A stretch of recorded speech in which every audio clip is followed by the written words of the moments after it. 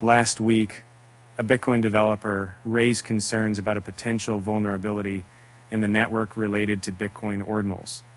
Despite the community's initial dismissive response, the U.S. government has taken all the issue seriously by adding it to the vulnerability database. And then Dash Jr. first sounded the alarm about the bug in the Bitcoin network on December 6th through a social media post.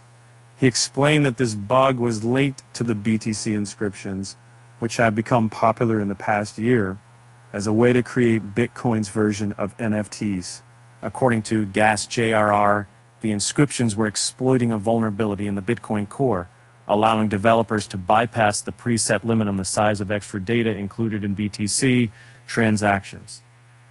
Although he's working to fix the issue, developers can still create inscriptions on the network. The upcoming V26 release still retains the vulnerability, and the fix might not be complete until 2024. While some in the community doubted that this was a vulnerability, the U.S. government took proactive steps by adding the vulnerability to its National Vulnerability Database.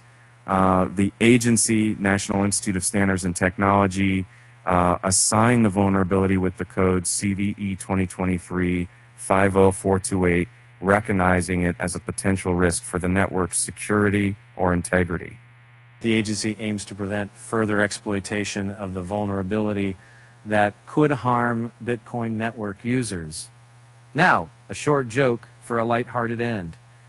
Why did the cryptocurrency refuse to get a job? It didn't want any change. With that said, thanks for watching, and until next time.